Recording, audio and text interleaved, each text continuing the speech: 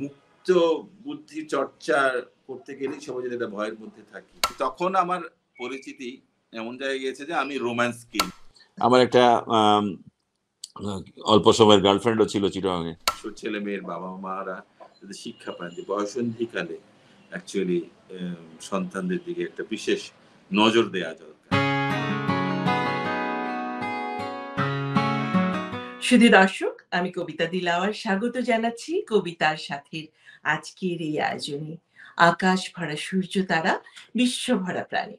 আজ আমার অতিথি বাংলাদেশ টেলিভিশন এবং চলচ্চিত্রের একজন জনপ্রিয় পরিচালক এবং চিত্রনাট্যকার, যার প্রথম এবং একমাত্র চলচ্চিত্র ছুঁয়ে দিলে মন বিপুল বাণিজ্যিক সফলতার পাশাপাশি জাতীয় চলচ্চিত্র পুরস্কার ও মেরিল প্রথম আলো সমালোচক পুরস্কার পেয়েছিলেন।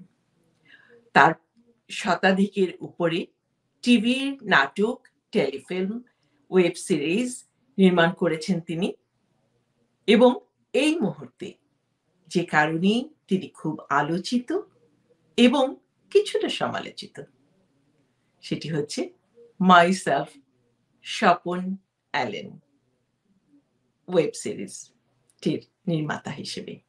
আসুন স্বাগত জানাই শিহাব শাহিনকে। এই সময়কার আলোড়ন সৃষ্টিকারী ওয়েব সিরিজ চোরকে মাইসেলফ অ্যালেন স্বপনের নির্মাতা শিহাব শাহিন, আসুন স্বাগত জানাই তাকে। না, থ্যাংক ইউ, ধন্যবাদ আপনাকে অনেক। আমার আরো আগেই সময় দিয়ে দুবার পিছিয়েছি, দুবার পারিনি কথা রাখতে। ধন্যবাদ আপনাকে অনেক। আমার ইন্টারভিউ নিয়েছি। না, আমি লক্ষ্য করছিলাম চরকিতে আমি পর 3টা সিরিজ দেখলাম আপনার ওয়েব সিরিজ। একটি হচ্ছে শুরু করলাম সিন্ডিকেট দিয়ে, তারপর মরিচিকা, এবং তারপর পরই আসলো মাইসেলফ অ্যালেন স্বপন। তো কিন্তু তার আগে থেকে আপনি প্রচুর জনপ্রিয়তা পেয়েছেন এবং আলোচনায় এসেছেন বারবার। সেটি হচ্ছে 14ই আগস্ট দিয়ে, এবং এটি আপনার অন্যতম জনপ্রিয়, এবং আপনি তা আপনার যোগ্যতা প্রমাণ রেখেছেন সেটি দিয়ে। তো আমরা ওই সব বিষয়ে কথা বলবো আজকে। এই যে আজকে যে আমার সামনে বসে আছেন একজন পরিচালক শিহাব শাহিন, তার কি করে নির্মাতা হওয়ার ইচ্ছেটা হলো এবং কিভাবে আপনি এখানে আসলেন, একটু শুরুর গল্প দিয়ে শুরু করি। অ্যাকচুয়ালি মানে ভিজুয়াল মিডিয়ামে, অডিও ভিজুয়াল বা ফিল্ম মেকিং এ আমার শুরু 2000 সালে। তার আগে কিন্তু আমি স্কুল লাইফ থেকে আমরা থিয়েটার করে আসতাম। আমার বাড়ি ছিল তখন একটা ফেরিতে। ফেরিতে আমরা একটা গ্রুপ থিয়েটার কাজ করতাম, লিটল ম্যাগাজিনে কাজ করতাম। আবৃত্তির সংগঠন ছিল। মানে তখন থেকেই কালচারাল অ্যাক্টিভিটিজ এর সাথে যুক্ত ছিলাম।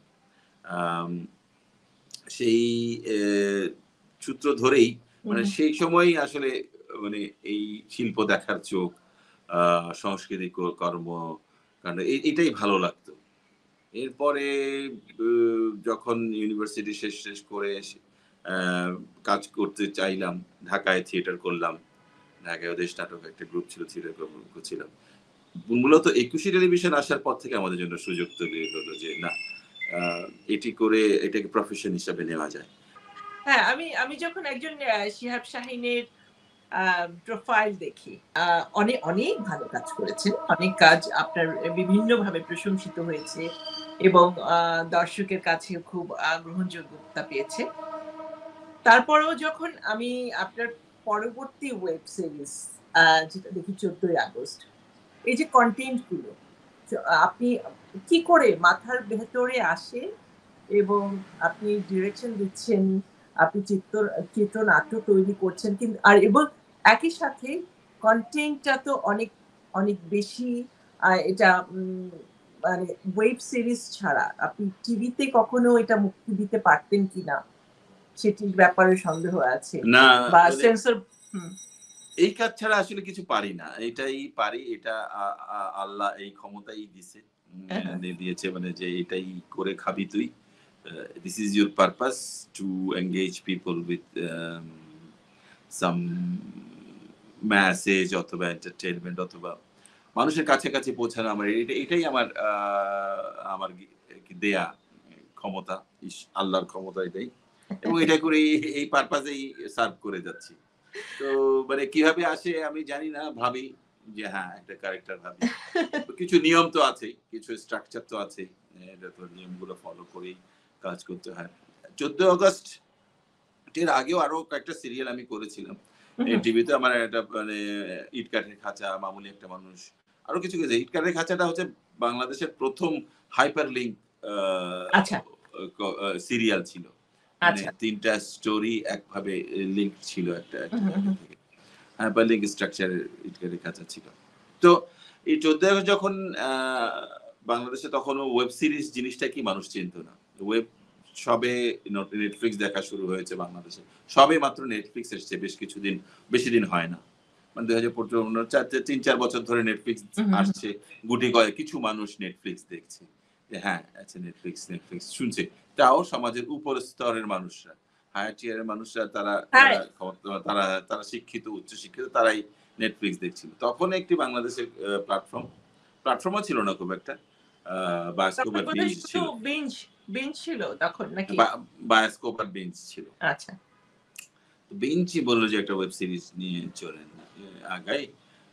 তো ওরা একটু একটা ডার্ক জনরাতে, ওদেরই আইডিয়া ছিল যে একটা ডার্ক জনরাতে করি, একটু ক্রাইম থ্রিলার ধরনের জনরাতে করি। ওরা থ্যাঙ্কস টু বিঞ্জ, যে তখন আমার পরিচিতি এমন জায়গায় গিয়েছে যে আমি রোম্যান্স কিং, মানে রোমান্টিক নাটক আমি যে চোখ বন্ধ করে বানায় ফেলতে পারি, ঠিক আছে শুনি, সেরকমই ধারণা ছিল। কেননা মাঝখানে মানে দেশের প্রথম বারের মতো কোন কর্পোরেট হাউস কন্টেন্ট নির্মাণে এসেছিল, সেটা ছিল যে এয়ারটেল এসেছিল, এয়ারটেল নিবেদিত। এর আগে কোনো কর্পোরেট হাউস বা বড় প্রতিষ্ঠান নাটক নির্মাণে বা টেলিফিল্ম নির্মাণে আগায়নি। প্রথম নামে ছিল এয়ারটেল, ভালোবাসি তাই দিয়ে, এটাই প্রথম ছিল। এটা আলাদা একটা টেলিভিশন ইন্ডাস্ট্রিতে, এটা একটা নতুন জিনিস এসেছিল। অনেক নতুনের সাথে জড়িত ছিলাম আমি, অনেক প্রথমের সাথে জড়িত। তো ভালোবাসি তাই আসলো, এটাও সুপার হিট হয়ে গেল, মানুষজন দেখলো যে আরে চমৎকার। তারপরে ভালোবাসে বেশে যাই আসলো। তারপরে আরো বেশ কয়েকটা মনফুনি গল্প, মনসুবা জংশন, নীলপুরে নীলাঞ্জনা, একে একে অনেকগুলো রোমান্টিক টেলিফিল্ম আমার সুপার হিট হয়ে গেল। তাহসান রোমান্টিক হিরো হিসেবে দাঁড়িয়ে গেল। তাহসান তখন মনফুনি গল্প, মনসুবা জংশন, নীলপুরে নীলাঞ্জনা করে সুপার হিট, আলোচনায় বাংলাদেশের নায়কদের মধ্যে অন্যতম রোমান্টিক নায়ক হিসেবে পরিচিত ছিল। তো সেই সময় ফিল্ম যখন আমার রিলিজ হলো, তখন আমার প্রডিউসার এশিয়াটিক যে আমাকে একটা নাম কয়েন করলো, যে রোম্যান্স কিং নির্মাতা, রোমান্টিক নির্মাতা। তো ওই সময় সিনেমা রিলিজ হওয়াতে আমার ব্যাপক নাম, এই যে আমি মানে আর কি রোম্যান্সের সাগর আমি, মানে হ্যাঁ, যেটা আমরা দেখতে পেলাম মানে চলচ্চিত্রে যখন আপনি নির্মাণ করলেন, ছুঁয়ে দিলে মন, এটাও তো খুব, হ্যাঁ এটাও খুবই ব্যাপকভাবে জনপ্রিয় হয়েছিল, এবং বাইরেও দেশের বাইরেও, আমেরিকাতে গেছে, অস্ট্রেলিয়াতে গেছে। তো বিঞ্জ কর্তৃপক্ষ থ্যাঙ্কস টু দেম, যে তারা বিশ্বাস করেছিলেন যে না, শিহাব ভাই যেটা বানাবেন, শিহাব শাহীন যেটা বানাবেন পারেন, উনি নির্মাতা, উনি পারবেন, উনি করবেন। সো আমাকে কিন্তু এটা আমার কিন্তু জীবনের প্রথম নাটক ঘূর্ণি ছিল। এটা কিন্তু crime thriller science fiction plus romance. তো এখন আবার সেটাই প্রথম কাজ ছিল। এটা রোমে জায়না ছিল অফিস, তো মাঝখানে আমি একটু রোম্যান্সে চলে গেলাম। তো সেইটার কারণে আবার আমি ওরা টাস্ক করাতে আমি অগাস্ট 14 নিয়ে গেলাম, যে এটা একটা মানে রিসেন্ট কালের অতি সাম্প্রতিক ঘটনা। আমি এটার মেসেজ পার্টটার দিকে জোর দিয়েছিলাম, ঘটনাটাকে ড্রামাটাইজ বা ফিকশনালাইজ করে মোর সেন্সিটাইজ করার চাইতে আমি এটার মেসেজ পার্টটার দিকেও জোর দিয়েছিলাম, যে এটা প্রত্যেক ফ্যামিলি যাতে শিক্ষা পায়, প্রত্যেক অ্যাডোলেসেন্টের বাবা মা, কিশোর ছেলে মেয়ের বাবা মারা যাতে শিক্ষা পায়, যে বয়সন্ধিকালে অ্যাকচুয়ালি সন্তানদের দিকে একটা বিশেষ নজর দেওয়া দরকার। এই মেসেজটা আমি এই পার্টটা আমি স্ট্রংলি নেওয়ার চেষ্টা করলাম যে এই মেসেজটা দেওয়া যেতে পারে। আমরা কিন্তু এই মেসেজটা লাইক আপনি ওটাতে দিয়েছেন এবং এটাতে আমরা পাচ্ছি পরপর সিন্ডিকেট এবং মাইসাফ স্বপনে দেখছি আমরা যে আপনি ড্রাগের উপরে নিয়ে আসছেন, ড্রাগ চোরাচালান। এটা কি আপনার এই মেসেজটি আপনি দিতে চেয়েছেন, নাকি সমাজের যে অবক্ষয় চলছে, সমাজের যে স্খলন চলছে সেগুলোকেও আপনি নিয়ে আসছেন? আরেকটি এই প্রসঙ্গে আরেকটি কথা আমি যোগ করতে চাই, যেটি হচ্ছে যে আমি জানি না আমি কি অনেক দিন ধরে দেশের বাইরে আছি, আমি কি আমার সাথে মানে আমার সেই টানটা নেই বা সেই সেতু বন্ধনটা নেই। সংলাপগুলোর মধ্যে আমরা যে শব্দগুলো ব্যবহার করছি, যে গালাগালিগুলো গালাগাল। হ্যাঁ, তো এগুলো কি এখন এই তরুণ প্রজন্মরা কি ঠিক এভাবেই কথা বলে, নাকি এটা আপনি কোথায় পেয়েছেন? অ্যালেন স্বপনে চট্টগ্রামের ভাষাটা মূলত ব্যবহার করা হয়েছে। যারা যেহেতু বাংলাদেশের ড্রাগ ডিলিংস এর মূল একটা জায়গা কক্সবাজার এবং টেকনাফ কেন্দ্রে।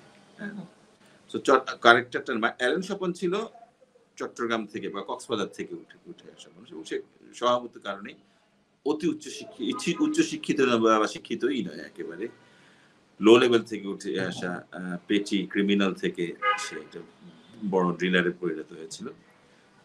সো ক্রিমিনালদের লাইফ দেখাতে গিয়ে ক্রিমিনালরা ক্রিমিনালের মতো কথা বলেছে। এই কন্টেন্টে মাইসেলফ অ্যালেন স্বপনে আপনি দেখবেন যে অন্যান্য অনেক ক্যারেক্টার আছে। স্বপনেরই যে ভাই যে ঢাকায় থাকে, যাকে সে কিন্তু একটা গালিও দেয়নি। স্বপনের স্বপনের ভাইয়ের স্ত্রী যিনি কক্সবাজার থাকে, সে কিন্তু একটাও গালি দেয়নি। জাদু স্বপনের ছেলে, সে একটা স্ল্যাং ইউজ করে। এরা কিন্তু কেউই সব করেনি। চরিত্রের সংলাপ, চরিত্রের মানসিক অবস্থান, সামাজিক অবস্থান তার শিক্ষা অনুযায়ী দেয়। একটা চরিত্র তার যে রিয়েলিস্টিক হওয়া আমাদের জন্য একটা প্রধান শর্ত হয় নির্মাতাদের জন্য, যে কতখানি বিশ্বাসযোগ্যভাবে আমরা সেই রিয়েলিটি ওয়ার্ল্ডটাকে পুনর্নির্মাণ করতে পারলাম পর্দায়, সেটাই একজন কতখানি ডিটেল করতে পারলাম, সেটা একজন নির্মাতার মুন্সিয়ানা। সো একজন ক্রিমিনালকে কক্সবাজার অঞ্চলে যারাই কথা বলে, মানে যে কোনো ক্রিমিনালের সাথে মিশেই দেখা গেছে যে তাদের ভাষার ভিতরে যে একটা ফিল্টার করার যে ফিল্টারটা থাকে সেটা নেই। তারা যখন টেন্স মোমেন্টে তো থাকেই না, তারা আরো ভয়ানক রকমের গালাগালি। আপনি যদি কখনো কোনো জেলখানায় যান বা গয়াতে যান, ইভেন আমার কাছে এমনও ভিডিও আছে যখন তাদেরকে ধরার জন্য পুলিশরাও রেইড করে, তারাও ধরার সময় পুলিশ অফিসারদের মুখ দিয়ে বেরিয়ে যায়। আমি ক্রিমিনালদের মুখে ক্রিমিনালের মতো করে রাখবি, কিন্তু বাকিরা কেউ কিন্তু একটা গালি দেয়নি। জাস্ট অনলি অ্যালেন স্বপন সেই গালাগালি, কারণ ইজ এ ক্রিমিনাল, সোশিওপ্যাথ। তার ভেতরে সেই ফিল্টারটা নাই। কিন্তু সে যখন ঢাকায় এসে ডিফারেন্ট রোল প্লে করা শুরু করে, সে কিন্তু বাসায় কোনো গালি দেয় না। সে কিন্তু যখন তার ভিতরে এটা করে যে সে আলাদা অন্য একটা রোল প্লে করে, সে কিন্তু সেখানে গেলে, কিন্তু তার নিজের সিচুয়েশনে টেন্স মোমেন্টে সে কিছু ন্যাচারালি গালি দেবে। সে এখানে অধ্যাপকের মতো কথা বলবে বা শিক্ষকের মতো কথা বলবে, ব্যাংকের কর্মকর্তা বা আপনার মতো কথা বলবে, আমার মতো কথা বলবে, তা তো হবে না। চরিত্রের মতোই কথা বলেছে, একদম একদম কিছুই নেই। শিহাব, আমি ওইটার ওই সংলাপগুলো যে লিখেছেন, আপনি তো চিটাগং এর না, তো এত সুন্দর করে আপনি কিভাবে ওই ভাষাটাকে আপনি কিভাবে আনলেন সংলাপে, নাকি এটা আমাদের অভিনেতার মুন্সিয়ানা? এই সংলাপগুলো লিখেছিলাম আমাদের ভাষাতেই, নরমাল ল্যাঙ্গুয়েজ ভাষাতেই লেখা ছিল। আর আমার বাড়ি ফেনী, মানে ওদের ফেনীতে থাকা অনেক দিন হওয়ার কারণে চট্টগ্রামের বর্ডারেই আমাদের বাসা। সো চিটাগংয়ে আমার অনেক ফ্রেন্ড ছিল, তাদের কথাবার্তা বুঝতাম। আচ্ছা, বলতে পারতাম না, কিন্তু বুঝতাম। বলতে পারলে কম অল্প স্বল্প বলতে পারতাম আর কি। তাদের মতো করে ফ্লুয়েন্টলি বলতে পারতাম না। তাদেরকে খেপাতাম তাদের ভাষা নিয়ে। তারা যখন মানে শুদ্ধ মিশ্রিত কথা বলে, কোথায় যাবেন যে, কি করতেছেন যে, আসবেন যে। আমার একটা অল্প সময়ের গার্লফ্রেন্ডও ছিল চিটাগংয়ে। তার সাথেও সেই কারণেও শিখতে হয়েছে, বুঝতে হয়েছে কিছুদিন। গানটি নিয়ে আমি অনেক খুঁজেছি, ইভেন আমি যারা তৈ তৈ তৈ তৈ তৈ আমার বইয়াম পাখি কই, তো এটা আমি বইয়াম পাখিটা খোঁজার চেষ্টা করলাম যে বইয়াম পাখিটা কি আসলে, যারা চিটাগাং এ আছে তাদেরকে জিজ্ঞেস করেছি চিটাগাং এর ভাষায় এটা এই নামে কোনো পাখি আছে কিনা। পরবর্তীতে জানলাম এটা আপনার বানানো, জাস্ট দেয়া একটি নাম, তাই তো? এটা আমিও জানতাম যে এটা আমি শুনেছিলাম আমার ফ্রেন্ডের দাদির কাছ থেকে। উনি বলতেন, আমার ফ্রেন্ডকে বলতেন যে বইয়াম পাখি কই। আমি ভাবলাম যেটা আদুরে ডাক, পরাণ পাখি, জান পাখি, ময়না পাখি, মানুষ যে আদর করে ডাকে না, সেই আমি ভাবছিলাম যে এটা সেই আদর করে ডাকটাই। কিন্তু রিসেন্টলি জানলাম যে এটা আসলে একটা পাখি আছে। পর্তুগিজরা আসার সময়, জাহাজে করে আসার সময় বয়মে করে বা বয়মে ফুটো ফুটো করে বয়মে পাখি নিয়ে আসতো, এবং ইটস ফ্যাক্ট এটা এরকম পাখি বয়াম, সেখান থেকেই বয়াম পাখি, বয়াম। আচ্ছা, তো সেখান থেকেই বয়াম আমাদের এখানে চলে এসে অপভ্রংশ ভাষার অংশ। সো এটা যিনি বলছেন তার চিন্তা, এটা দায় আমার না, you doing this thing, it's not me. গানটার এটা কিন্তু একজন ক্রিমিনালের দর্পের গান, অত্যম্ভরিতার গান, অহংকারের গান, আর একটা শব্দের ভেতরেও কোনো অশ্লীলতা নেই, কিছু নেই। এই যে নিজের রেকর্ড গুলো নিজে ভাঙছেন আপনি, যেমন অ্যালেন স্বপন 100 ঘন্টায় এটা 10 মিলিয়ন মিনিট স্ট্রিমিং হয়েছে। তো এটা করার পর আপনার কি পরবর্তী একটা প্রজেক্ট নিয়ে কাজ করতে, পরবর্তী একটা কন্টেন্ট তৈরি করতে আপনার কি কাজ করবে মাথার মধ্যে? তখন কিভাবে আপনি এই রেকর্ডটাকে ভাঙার, আপনার কি এই ধরনের চিন্তা আসে মাথায় যে না আমাকে এর চাইতেও ভালো কাজ করতে হবে একটা? এর চাইতে ভালো কাজ করতে হবে, এটা আমার রেকর্ড করুক না করুক সবসময় আসে। কিন্তু আমি এই যে রেকর্ড করা বা জনপ্রিয় হওয়া, হিউজ রেসপন্স, এগুলো অনেক আগ থেকে পেয়ে আসছি। আমি রবিজানা থেকে পেয়ে আসছি, তখন থেকে মানুষ দেখতাম যে প্রচুর রেসপন্স পাচ্ছে। আমার কন্টেন্টের মাধ্যমে অনেকেই এখন অভিনেতার পর্যায়ে, আমার কন্টেন্ট দিয়ে শুরু করে বা আমার কাজ দিয়ে শুরু করে এখন অনেকেই অনেক উচ্চ জায়গায় আছেন, অনেকে মানে প্রথম সারির সুপারস্টাররাও আছেন যারা শুরু করেছিলেন আমার কন্টেন্ট দিয়ে।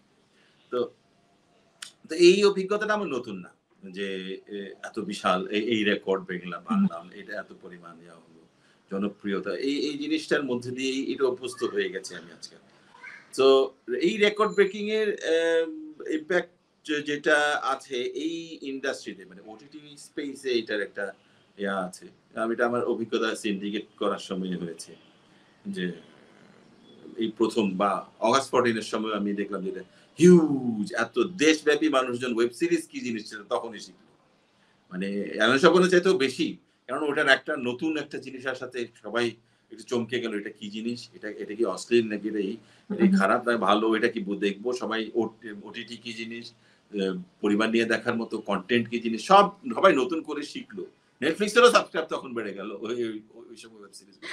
সো অনেক, মানে ওই সময়টাতে থেকে এই এক অভিজ্ঞতা আমার নতুন না, কিন্তু পরেরটা ভালো করার কাজ, মানে তাড়না, এটা আমি সব সময় অনুভব করি যে you R as good age your last work. তো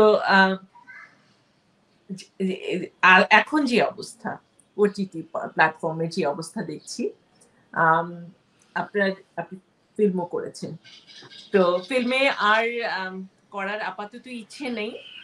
না, ফিল্ম করবো, ফিল্মের হয়নি, ব্যক্তিগত সমস্যার কারণে আমি সুইডেনের মন থেকে, মনের পর থেকে ব্যক্তিগত কারণে করতে পারিনি বেশ কিছু বছর। তারপরে যখনই ভাবনা চিন্তা আসলো তখন করোনার কারণে হয়ে গেল, মানে আর এগোয়নি কথাবার্তা। এখন আবার আলোচনা আসছে, এখন আবার সিনেমা থিয়েটার রিলিজ। কিন্তু আমি তো ফিল্ম মেকিং এর অ্যাপ্রোচ, যে ক্রিয়েটিভ এনার্জি, যে সেই একই এনার্জি দিয়ে আমি ওয়েব ফিল্ম গুলো করছি। আমরা কিন্তু ওয়েব ফিল্ম গুলা কোনোভাবে ফিল্মের চেয়ে কম বলা, থিয়েটার রিলিজ দেওয়ার, মানে রিলিজ দেওয়া বাকি।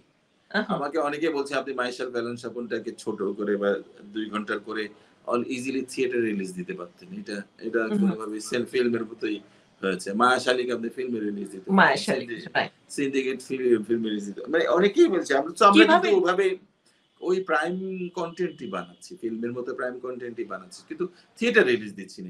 থিয়েটার রিলিজ দেওয়ার জন্য এখন বানাবো আমি। আচ্ছা, হ্যাঁ, তো এখন ভবিষ্যৎটা কি, আমাদের ফিল্মের ভবিষ্যৎ সম্পর্কে একটু বলেন। কারণ আমরা দেখতে পাচ্ছি যে ওয়েব সিরিজ গুলো খুব ভালো চলছে, বা ওয়েব ড্রামা গুলো ভালো চলছে, ফিল্ম গুলো ভালো চলছে। তো ফিল্মের আপনি ভবিষ্যৎটা সম্পর্কে শুনতে চাই আপনার কাছে, যে এখন কিছু কিছু পরিচালকের ছবি আসছে, ভালো করছে, দর্শক যাচ্ছে দেখতে।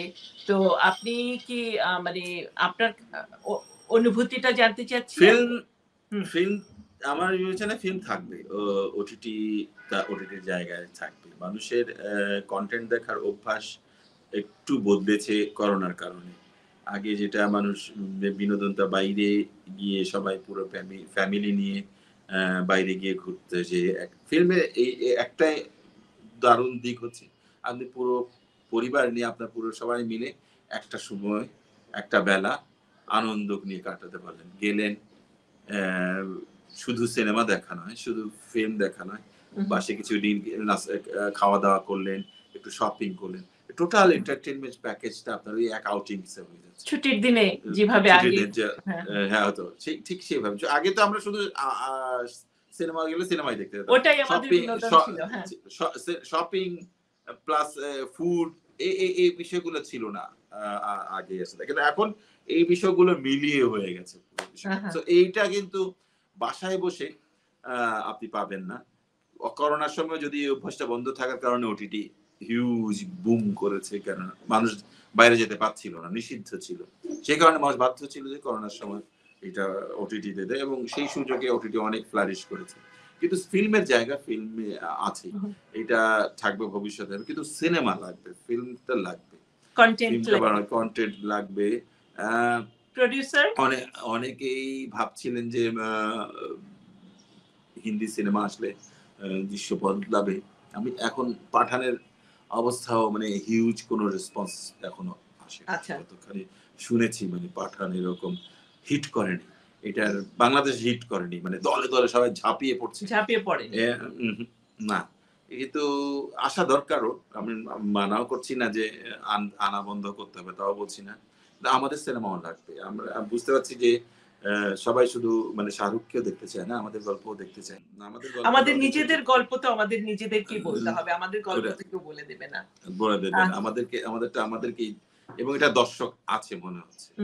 শুধু মানে আসুক, আমার কথা হচ্ছে যে একদম গ্রামগঞ্জে পর্যন্ত এখন মাল্টিপ্লেক্স তৈরি হোক, এখন প্রত্যেক জেলায় একটা করে মাল্টিপ্লেক্স হোক, এটা আমার মনে হয় এখন দরকার, যে হিন্দি সিনেমা এনে হোক, আমাদের সিনেমা এনে হোক, আমাদের গ্রামে গঞ্জে পর্যন্ত এই জিনিসগুলো দরকার। প্রচুর সংস্কৃতিতে প্রচুর ময়লা আবর্জনা জমে গেছে, এগুলো দূর করা দরকার। তার পাশে তো গ্রামে গঞ্জে আমরা ছোটবেলায় সিনেমা এখন তো সিনেমা নাটক গানের আলাপই হয় না, ওয়াজ মাহফিল হয় খালি। এগুলাই আমাদের কালচারাল অ্যাক্টিভিটি বাড়াতে হবে, যেভাবেই আসলে পারি বাড়াতে হবে, সবাই মিলে এই একটা পরিবেশ তৈরি করতে হবে। সেটাই। শিহাব, প্রশ্ন একটা, সেটি হচ্ছে কাজ করছে আপনার মানে আপনাদের মতো বেশ কয়েকজন পরিচালক কাজ করছে এখন, নতুন প্রজন্ম, আগে যারা আছেন মানে তারা যে নতুন প্রজন্ম, ঠিক নতুন প্রজন্ম নন, কিন্তু আগের চাইতে তরুণ আছেন, তরুণরা আসছেন, কাজ করছেন। তো এদের মধ্যে থেকে যদি বলা হয় আপনার পছন্দের কোনো পরিচালকের কথা। বেশ কয়েকটা আছে, তরুণদের ভিতরে আমার পছন্দের বেশ কয়েকজন নির্মাতা আছেন। আমাদের শওকি, আমাদের তালিম নূর, নিপুণ, তারপরে কৃষ্ণেন্দু, তারপরে নুহাস, এরা আছেন, মানে তারপরে সাদ, আর তরুণদের ভিতরে অনেকেই অনেক ভালো ভালো কাজ করছেন আমাদের। আমি যে কথাটা জানতে চাই সব সময়, সেটি হচ্ছে যে আমাদের তো সবারই দেশের প্রতি, সমাজের প্রতি, আমাদের সংস্কৃতির প্রতি দায়বদ্ধতা আছে, এবং যদি আমরা আমাদের কাজগুলো স্ব জায়গা থেকে করি তাহলে আমাদের মনে হয়, আপনি যে কথাটা বলছিলেন যে এই যে একটা সংস্কৃতির যে পরিবর্তন আমাদের দেশের ভেতরে এসেছে, যে আমরা আমাদের যে কৃষ্টিটাকে আমরা ভুলে যাচ্ছি, আমরা সরে যাচ্ছি সেখান থেকে। তো সেটাকে পরিবর্তন করা কি সম্ভব বা ধরে রাখাটা কি সম্ভব? আপনার কাছে কি মনে হয়? কৃষ্টি তো মানে সম্ভব হবে যদি সামাজিক রাজনৈতিক সদিচ্ছা সবারই থাকে। এটা অনলি সংস্কৃতি কর্মীদের দায় না, এটা অনলি সংস্কৃতি কর্মীরা একা চেষ্টা করে তো পারবে না। চারিদিকে রাজনৈতিক বাস্তবতা যা দেখতে পাচ্ছি, যেভাবে মৌলবাদের উত্থান ঘটছে, সাডেনলি হঠাৎ করে মানে সোশ্যাল মিডিয়াতেও, এবং রাষ্ট্রযন্ত্র মৌলবাদের সাথে আপোষকামী তার একটা ইঙ্গিত দেখতে পাচ্ছি চারদিকে। তো সেইটা তো আমাদের যে এইটা মৌলবাদ তো আমাদের বাংলাদেশের কৃষ্টি না। আমরা স্বাধীনতা যুদ্ধ তো এই ধর্মীয় উগ্রপন্থীদের উত্থানের জন্য করা হয়নি, তাদেরকে তাড়ানোর জন্যই করা হয়েছিল। আমরা এই সময়ে এসে দেখি যদি মঙ্গল শোভাযাত্রা, আমাদের নাটক, আমাদের বাউলদেরকে জেলে পড়া হচ্ছে, মানে এই মুক্ত বুদ্ধি চর্চা করতে গেলেই সবাই যদি একটা ভয়ের মধ্যে থাকি, তাহলে আমরা কৃষ্টিটাকে, আমাদের সংস্কৃতিটাকে কিভাবে রাখবো? এটা তো তখন তো আপনি ভালো পানি না পেলে, আপনি যদি সুস্বাদু পানি না পান, শুদ্ধ পানি না পান, আপনি কি ময়লা পানি খাবেনই, খেতেই হবে। সো আমাদের বিশুদ্ধ পানি দিয়ে যেতে হবে, নয়তো ময়লা পানি তো মানুষের হাতে হাতে চলে যাচ্ছে। তো এইটার জন্য যত বেশি সাংস্কৃতিক কর্মকাণ্ড, শুধু অনলি কন্টেন্ট না, ওটিটি না, সর্বস্তরের সাংস্কৃতিক কর্মকাণ্ড, থিয়েটার, গান, গান তো নাই, গান তো ইন্ডাস্ট্রিটা হয়ে গেল। গ্রামে গঞ্জে যাত্রা পালা হতো, মেলা হতো, সেগুলোকেও ফতোয়া দিয়ে বন্ধ করার চেষ্টা করা হচ্ছে, বন্ধ। তো এইটা আমরা এখান থেকে কন্টেন্ট বানিয়ে একটা দুটো বানাচ্ছি, একটা দুটো জনপ্রিয় করার চেষ্টা করছি। সেই জন্যই কোনো কন্টেন্টই যখন আপনি দেখবেন যে জনপ্রিয় হচ্ছে, তখনই একটা পক্ষের চক্ষু শুরু হয়ে যায়। আমার ক্ষেত্রে আমি এটা অভিজ্ঞতা পেয়েছি যে একটা পক্ষ সহজেই, আরে এটা জনপ্রিয় হলো কেন, আচ্ছা তাহলে তো মানুষজনকে এটা দিয়ে যাবে, যুব সমাজ নাকি তাদের, তোমরা যে যুব সমাজ নষ্ট করে ফেলছো, নষ্ট করেই এসছো। আমাদের কন্টেন্ট দিয়ে আমরা চেষ্টা করে যাচ্ছি আমাদের সেই কৃষ্টি সংস্কৃতি, আমরা আমাদের কৃষ্টি সংস্কৃতিতে তো তুলে ধরতে চেষ্টা করছি, কিন্তু নির্মাতা, চলচ্চিত্র নির্মাতা বাস্তবতার বাইরে যেতে পারেন না। আমার হাতে ক্যামেরা মিথ্যা বলতে পারে না। ইউটোপিয়া বা ডিস্টোপিয়া যদি না হয়, মানে ইউটোপিক সোসাইটি আমি ক্রিয়েট করতে পারি না, যা না, আমার ক্যামেরা মিথ্যা বলে না। আমি আপনাকে যা দেখছি, আমার চেহারা যা দেখছে তাই। সো আমাকে নির্মাতা হিসেবে ভাবতে হয় যে আমার রিয়ালিটি যা আছে তা তুলে ধরতে হয়। আমি যখন দেখি যে আমার একটা তরুণ এই সময়ের মধ্যে এই কথা বলছে, এই কাজগুলো এইভাবে কথা বলছে, আমাকে সেটা তুলতে হয় কিছুটা হলেও। কিন্তু আমি চেষ্টা করি যে তার ভেতরে যতখানি টেইলর করে, যতখানি ভিশন রেখে একটা আমার দর্শকের কাছে তুলে ধরতে, যে দিস ইজ দ্য আইডল, এইভাবেই হয়তো আগাতে পারে, এই তরুণ হয়তো এরকম হতে পারে। তো কৃষ্টি, আমরা কিন্তু কৃষ্টির বাইরে যাচ্ছি না, কিন্তু কোনো নির্মাতাই যাচ্ছে না। আমরা একই ভাতই খাওয়াচ্ছি, এখনো সালাম দেয়াচ্ছি, এখনো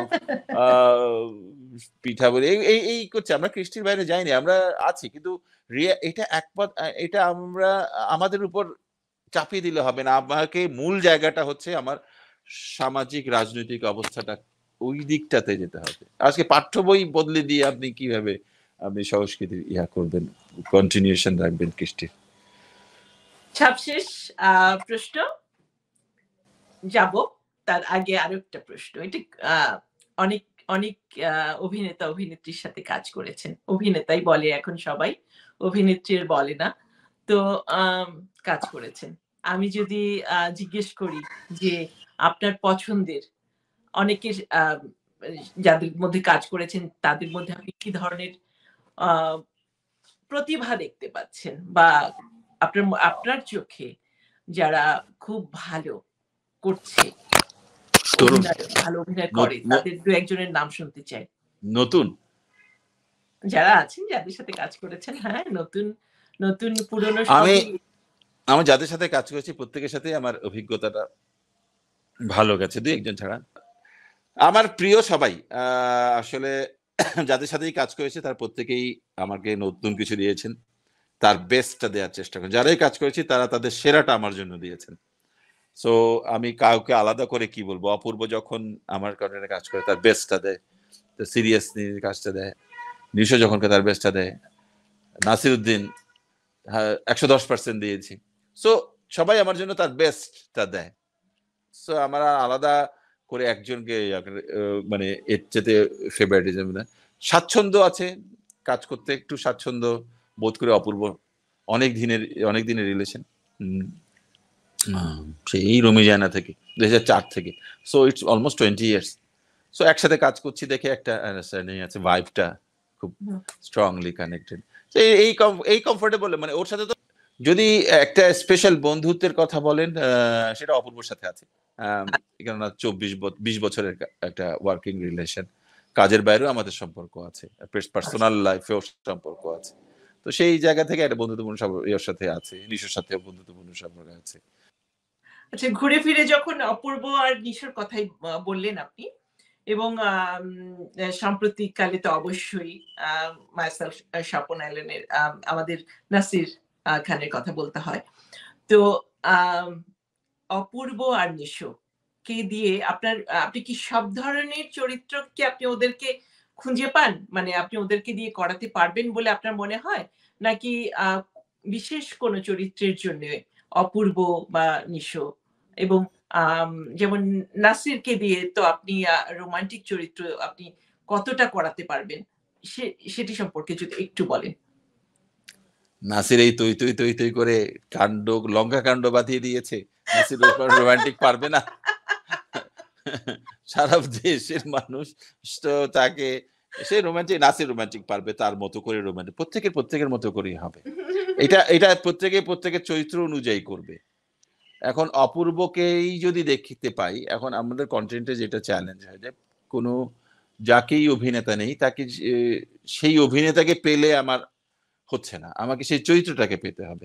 আমি যদি জাফর নিলাম, অপূর্বকে কাস্ট করলাম, আমি যদি জাফরকে না পেয়ে অপূর্বকেই পাই তাহলে হচ্ছে না, তো আমাকে জাফরকে পেতে হবে।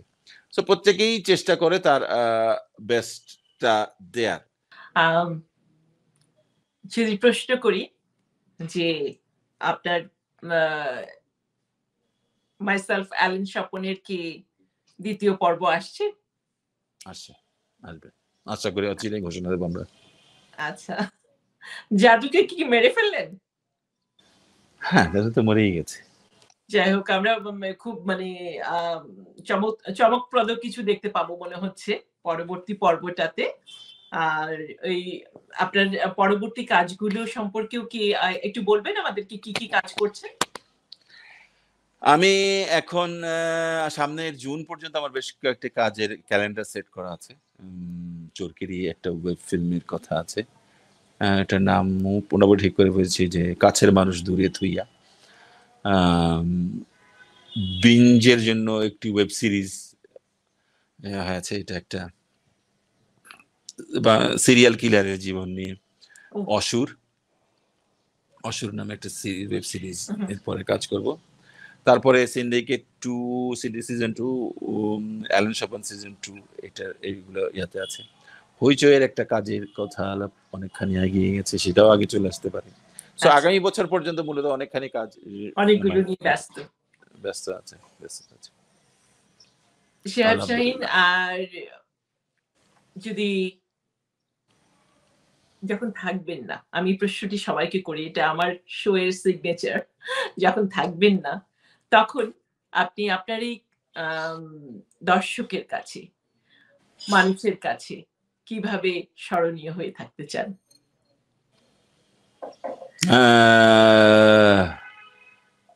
আমি সর্বজা একজন নির্মাতা ছিলেন, একজন যিনি একটা প্রজন্মকে, একটা তার সময়ের মানুষকে অনেক দিন ধরে আনন্দ দিয়ে গেছেন, কিছু তথ্য মেসেজ দিয়ে গেছেন, কিছু গল্প বলে গেছেন, তার সময়ের কিছু গল্প বলে গেছেন। অমর কি আসলে হয় যায় কিনা জানি না, অমর তো আই ডোন্ট নো, আমার মতো কেউই না, ভুলেই যায় মানুষ, কাউকে সবাইকে মানে ভুলেই যায় একটা সময়।